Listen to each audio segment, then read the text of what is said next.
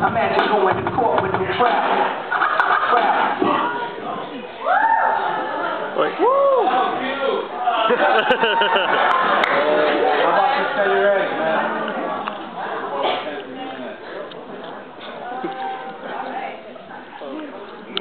So this poem's called Detention. Let me share it with you tonight.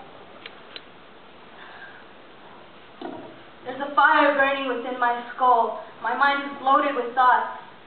But if there's anything I've learned from asking questions, it's that there are many answers and none at all. So I'm at an impasse, sucked into a philosophical wormhole source. And while this abstract realm of thinking lives someplace else, my body, my vehicle, is left to bear the slings and arrows of an outrageous fortune in this material world. But truly I know my being is neither here nor there. It floats in a gray matter, inaccessible by imagination, far from human hands. It cannot be captured. It cannot be tamed. No, my being is something greater.